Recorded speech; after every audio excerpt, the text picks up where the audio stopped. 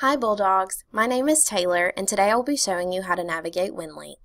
First, open up your web browser and search winlink.wingate.edu.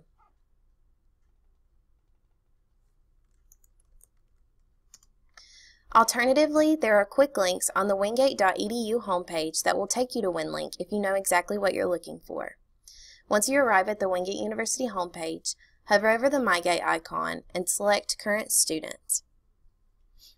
The class schedule, find courses, grades, pay your bill, and register for classes tabs will all take you directly to WinLink. Once you're in WinLink, you will log in using your Wingate University username and password. From here, you can find courses, register for those courses, view your schedule, and view your unofficial transcript, as well as your financial information. You may also view your midterm and final grades here when the time comes. Today we will start by finding courses. On your WinLink landing page, select Find Courses. Next, you will use a keyword and course code to select the course you need.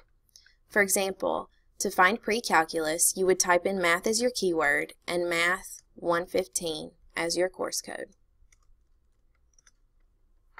Each course code should have 7 characters total. Next, you can view your schedule by selecting the Classes tab. Once you arrive at the Classes landing page, select Schedule from the top left corner. You will then select Student Schedule.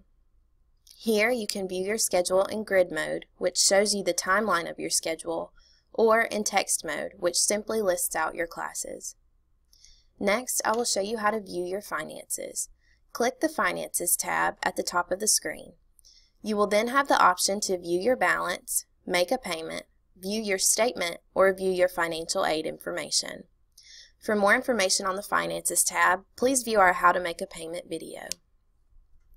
To view your grades, select the Grades tab at the top of the screen.